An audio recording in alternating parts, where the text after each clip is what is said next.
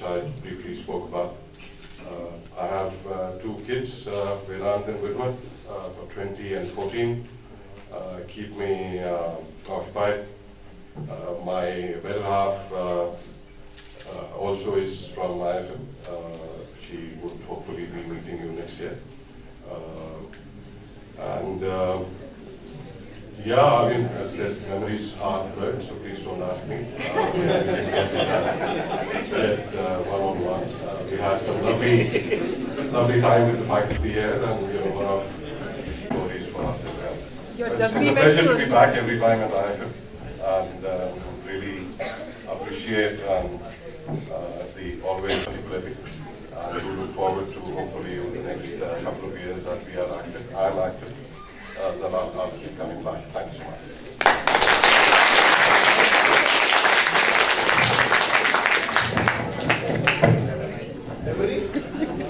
Next, I would like to invite Mr. Vineet Rai. मेरा नाम विनीत राय है. नमस्कार.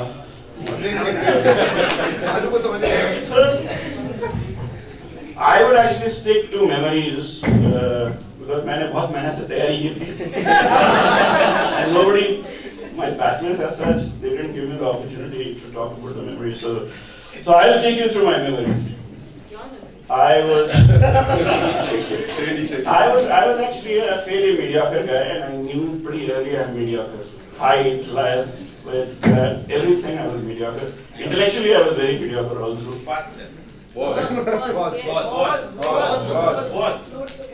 What did I say? It is or was? It continues. So I actually came to IFM because Jayesh's father, Jayesh and I know each other before we came to IFM, saw me loitering around in Jodhpur on a bicycle after my graduation doing nothing, and he was very concerned कि राय साहब का बेटा तो लगता है जिंदगी भर ये निकाल देगा. So he actually filled my form for IFM.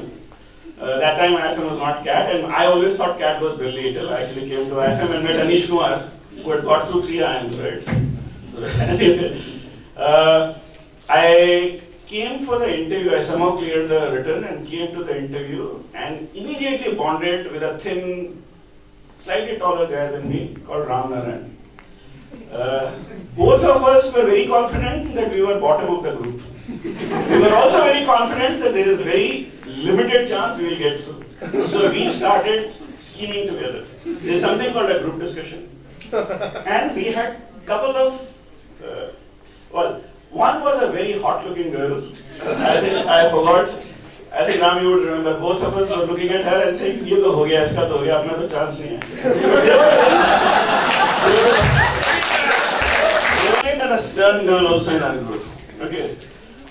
This articulate and stern girl would actually shut us up every time either of us tried to open our mouth. And this was when we were pre-group discussions. We were actually trying to make a point, and she would shut us up. So Ram and I actually plotted that we will go into the group discussion and go after her. That girl is actually in this room. And she's nodding her head.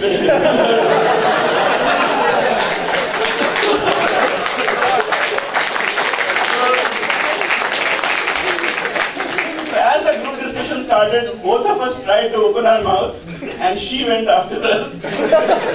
And for the whole 2 years, post after we get selected, we were kept shut by her presence. Her name is Ratna Shrivastava, now Sana actually. And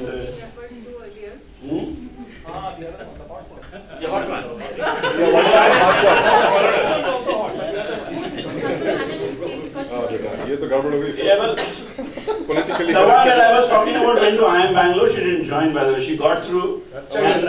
You said, yeah, of course. What do you think? Ram and I exchange notes even now.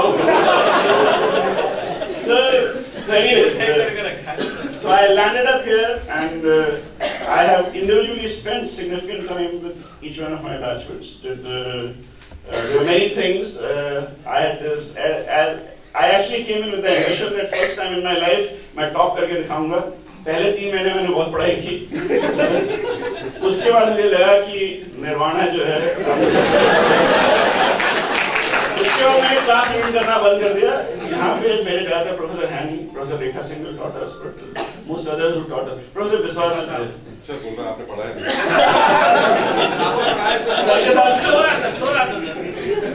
So my worst habit was I used to go off to sleep. And I used to sit next to Ratna, she was the topper. And I knew, and we used to sit right. So there were only 3 people who used to sit in the first row. Everybody was backbenchers. I used to sit in center. One side would be Paul Basil, and the other side would be Ratna. And they were ranked 1 and 2 or 3 between Gupta, Ratna, and Suna. Gupta, you were a backbencher, so I won't name you. But we were the 3 sitting right under the nose of every professor, and I will doze off within 3 minutes. And Ratna will keep it. And that went on till I stopped going to the classes. I also remember there was a quantitative technique professor who at the end of the class actually asked, who is this brother Vineet Rai? The fact that I passed without attending gives a lot of credit to the assistants here who used to manage to let me slip my signatures and all that. I won't disclose the name of those people. There are some lovely memories of playing cricket. There are some lovely memories of actually, I don't think the faculty would have lovely memory of playing cricket with my team. I did actually took my entire team off a faculty match and it was actually, I think, the 4th or 5th. We had a dispute with the faculty and we were playing the cricket match and Professor Biswas was batting and I felt that we have a serious dispute with the umpire refused to acknowledge. So I threatened the faculty that I will take my team off. And this is all immaturity, by the way. And I actually walked up with the team. We stopped the tractor, put the whole team into the tractor and came back to IFM. The match was in MSc. So we did some really ridiculous stuff. But coming back to post IFM, I actually, I was supposed to struggle to get a job because of all the karni that I had done. And I actually distinctly remember Professor Pethia coming and saying, if this guy gets a job, Russians don't believe in God, but when they came to India, they started believing. And if Vineet gets a job, then I'll start believing in God or something like that. I was one of the first few guys who got a job. And it had nothing to do with my caliber. They only asked me one question. Odisha gayo? And I had actually been to Orissa for 5 months. So I got selected because I was sent to Orissa twice. I went to Balarpur and I was very happy chasing elephants. It was such a great life. You had to do nothing. I had a bullet motorcycle, then I had a jeep. And I did everything possible to drive the jeep up, down, saw the trucks turn. But I also had 2,500 people who worked with me. So learned quite a lot. Then I got married to a very beautiful girl, and note that, please make sure that she knows that she's very beautiful. हम लोग क्या brownie points बोलते हैं भाई, once you get married you have to say all the beautiful. I have a beautiful wife.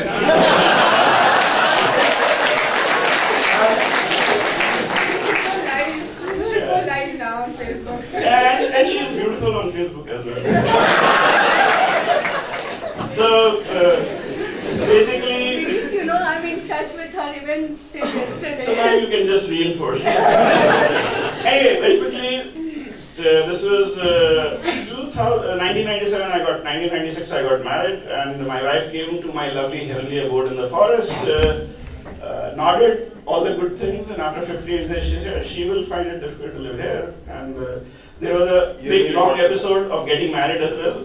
Rekha and Jayesh, Varsha and Jayesh played a very important role in actually me getting married.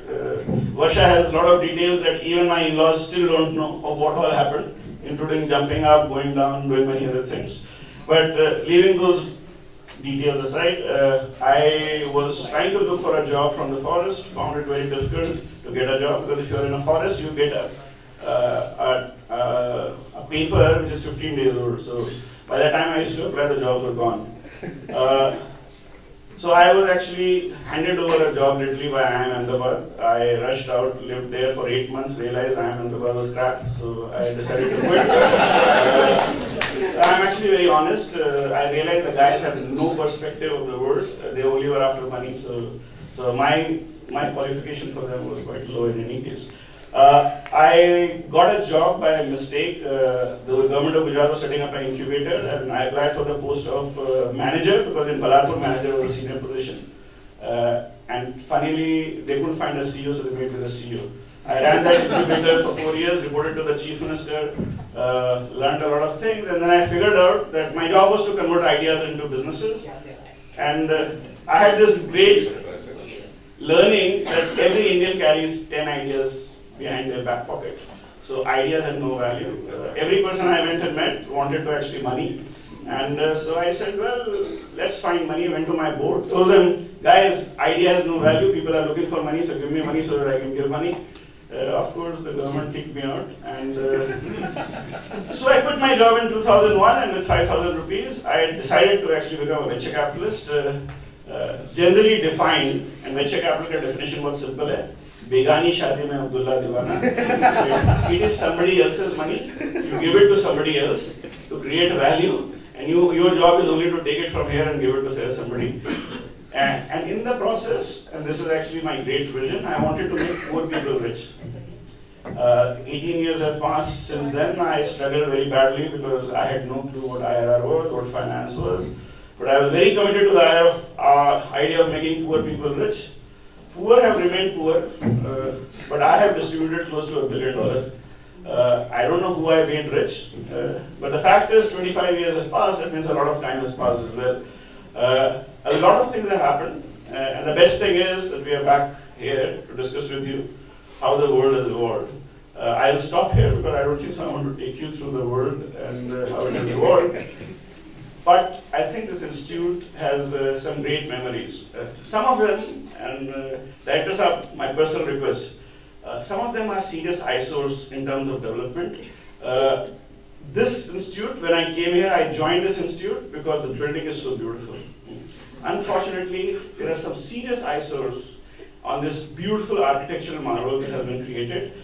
If there is a way, can that be corrected? Because it will at least give us some respect of at least claiming that we have the most beautiful building in this country. And I will stop here. Thank you so much.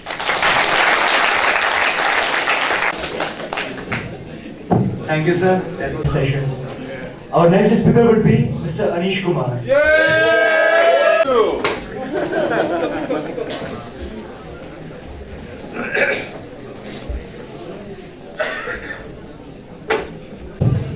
It's a fact to follow. So I'll not attempt. Memories first. So as you saw, I'm a backbencher, prone to white cracks, which others treat as PJs, and that's why classes were high point of my stay at IFM. So used to sit in the back, do my white cracks, and enjoy myself. So that's my memory of classes at IFM. But IFM made me what I am, and as some in my batch say, I am a rare specimen. I started with villages, and I continue to be in villages. And in some ways, I found my calling after IFM created that opportunity. I joined a wonderful organization, Pradhan, where I found my calling, and it was truly a privilege to work with some of the most amazing women that I had opportunity to work with.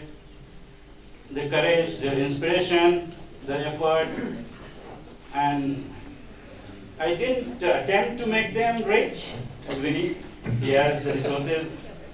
I did attempt to help them stand on their own feet, and with humility, I realized that the struggle continues, given where we are in this country. And that's what the last few years, couple of years, more than that, we have set up an initiative which we have very foolishly called Transform Rural India. When everything is going against that, we say it is possible to transform rural India, and that's what I do. The other thing that this space made me, as Pradeep keeps saying, if you marry up your class, you become a better human being. I had the opportunity and privilege to marry someone much above my class. My wife, Madhu, is truly an inspiration to me and has helped me anchored in the work that I continue to do. So in some ways, both as a person and as a professional, IFM made me. I am grateful to the faculty, to my terrific batch, and the facilities here. Apart from the ISOs, one of the best library faculty which encourage you to be serious also, and at the same time question also. So in some ways, that's what makes us realize our calling. Not so much what the degree does, but sitting with the peer group, with the faculty, with library, and that's what we go and make in our life. Thank you.